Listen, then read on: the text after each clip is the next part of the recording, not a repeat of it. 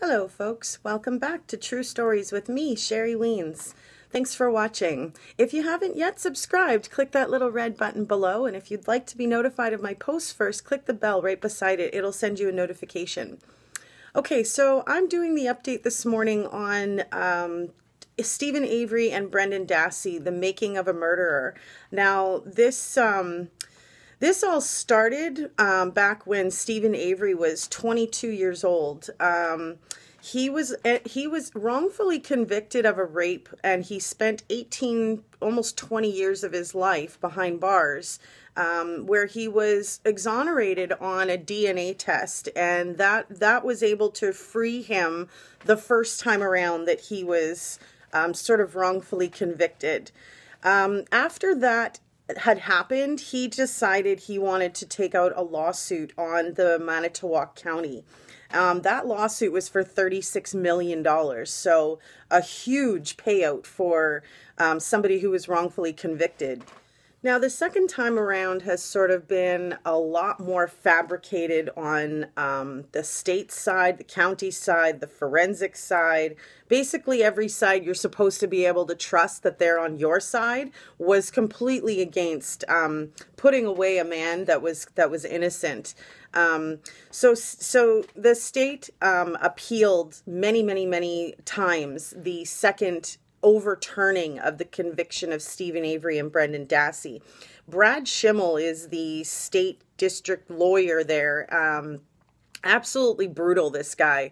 I don't know why he held on to sort of trying to make it seem as if Stephen Avery and Brendan Dassey were definitely the right people to be in jail for this situation of Teresa Halbech's murder.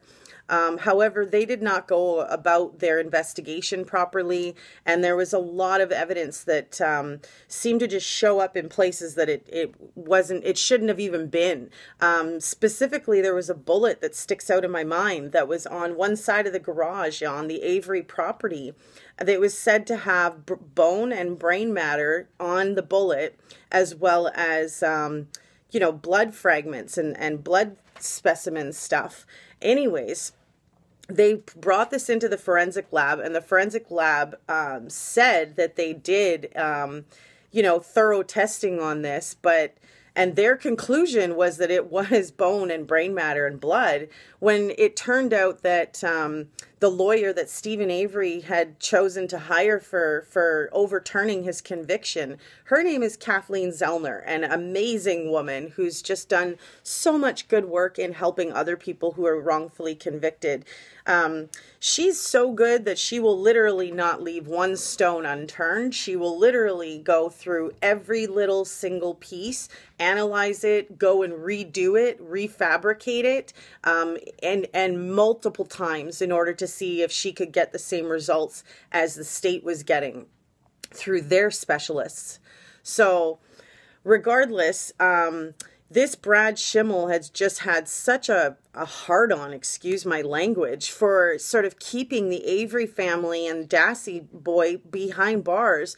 Meanwhile, this evidence doesn't even point towards But your constitutional right is violated the second that the prosecution doesn't, or withholds evidence, doesn't hand over evidence that is deserved to be given to the defense to give them a chance to defend themselves. You're taking away their right to a fair process of trial, doing that, withholding evidence, or not properly even going through some evidence like the forensic lab said that they did. Meanwhile, they did not do that testing properly.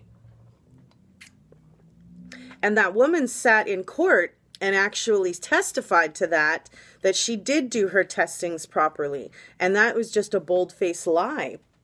So Avery himself has spent over 10,000 days in jail, and, Brendan Dassey was spent over 4,000 days in jail. We're going on like 13 years of this now, guys. So absolutely brutal.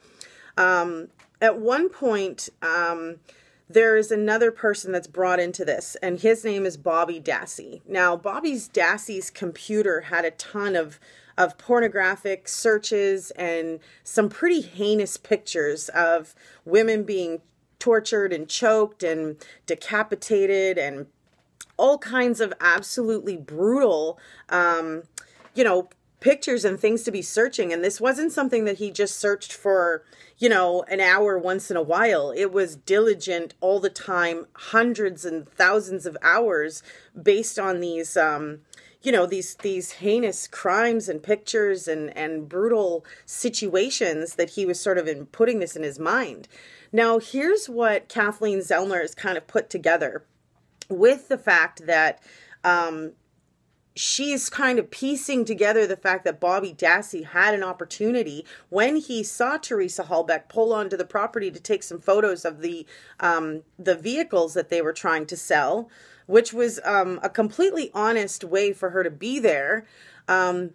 What seems more plausible that happened was that Bobby Dassey saw Teresa pull up onto the Avery property to take some photos and also saw her leave, and he shortly thereafter, within seconds, left behind her within 30 seconds. So as she's traveling up the highway, and Kathleen Zellner and her team did recreate this, Teresa Halbach is just going at a normal speed down Highway Q, and then all of a sudden you've got Bobby Dassey flying up behind her to see if they can meet at the same time. And doesn't he actually pull up and manage to reach her? And if she had known who Bobby Dassey was, in the fact that he was connected to the Avery family and that she had done some photo shoots for them, she kind of knew who he was, you know, in a sense. So it seems like he kind of flagged her over, and she probably pulled over. And then he convinced her that he had a photo shoot for her to do, and if she could just pull down a little bit further, you know. And so that's where I now believe too, after seeing Kathleen Zellner recreate this, you know, this scene, I feel like this is more plausible that, you know, the fact that Bobby Dassey had so many twisted things in his computer and he was looking at so many derogatory, crazy things online, that it's more plausible that something like this happened to her from somebody like him versus somebody like Stephen Avery, who just had a professional relationship with her to come to his salvage yard to take photos to put into the auto trader. I mean, you know, this just, it doesn't make any sense why they would point the finger so strongly at Avery with something so strong in Bobby Dassey's favor. They have to call it the coroner. The coroner is sort of the highest up in the chain of law enforcement, in a sense, and they have a higher up compared to the sheriffs and stuff like that. So she phones to find out why she was never called to go to the area to find out, you know, what these bones were and to take notes of them and bring them in for examination. She was never called. She decides to call the state and say, like, hey, you know, I heard on the TV that there's some bones that were found. How come nobody called me? And they were like, oh, we just overlooked calling you. You know, we're sorry about that. So, you know, she says, okay, well, can I come out to the scene tonight? And they said, no, the scene is closed for the night. And she said, okay, well, in the morning. So, she gets a phone call in the morning to come in for a meeting with a detective. And so doesn't she go down thinking she's going to get some information on, you know, whose bones these are and stuff like that. She ends up being told by the police that if she decides to go to the scene, she examines the scene, she does anything with the scene, she goes to try to find the bones or anything like that, she'll be arrested.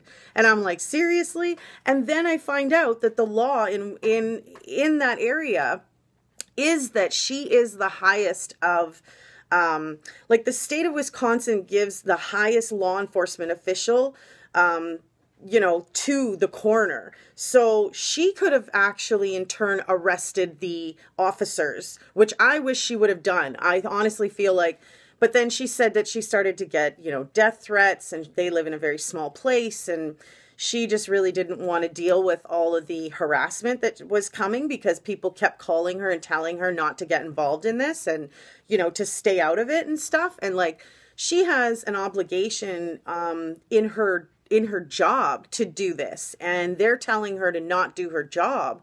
It looks really shady and suspicious, right?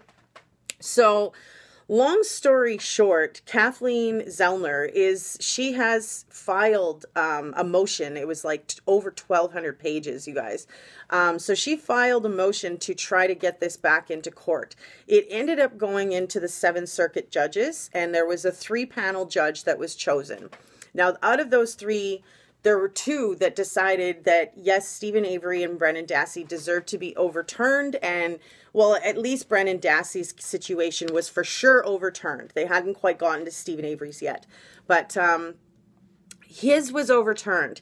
Yet they're still, like, Brad Schimmel, who's the state attorney, turns around every single time and puts in a motion against whatever motion was just found in order to stop the release of Brendan Dassey, which is just brutal, because not only was this kid a minor when they were questioning him and stuff, they both remain in prison right now, sadly. Kathleen Zellner is still fighting this. Stephen Avery has no chance of release. He's never eligible for parole, and he's been locked up 31 years out of 56. And then, of course, Brendan Dassey, he is eligible in 2048 at the age of 59 for parole. And he's already been in jail for 12 years out of his 29-year life. I mean, that's like brutal. So I wish I had a bit better update as far as what's happened with these people, but it looks like it's still in process of going through Kathleen Zellner and going through the courts. So that they decided not to overturn him. But the very last step now is federal court, the Supreme Court. And if Kathleen Zellner can sort of darken their doorway and take this case to them, hopefully they will accept it. The Supreme Court takes in thousands of applications for each year, and yet they only ever see like maybe 100 cases. A judge at the Supreme Court, and hopefully get it reheard with all the new evidence that points to other people that could have been involved. A lot of different things weren't exercised on Stephen Avery's lawyer's part, which kind of makes them look a little incompetent in my opinion. I feel like they could have worked a lot harder knowing that they had someone's life in their hands. But regardless, I will stay on top of this case for you guys, and I will share some more as I hear it. So if you enjoyed this video update with me, a thumbs up would be a great support, guys. And tell me your thoughts. Do you feel like they should be let out now, or do you feel like they should have to wait for the process to finish through the court system before they're released? I'd love to hear your thoughts. Please put that in the comments section. And if you haven't subscribed yet, click that little red button below. And if you want to be notified of my posts, click the bell right beside it. It'll send you a notification. Thanks for watching, folks. Stay safe out there. Bye for now.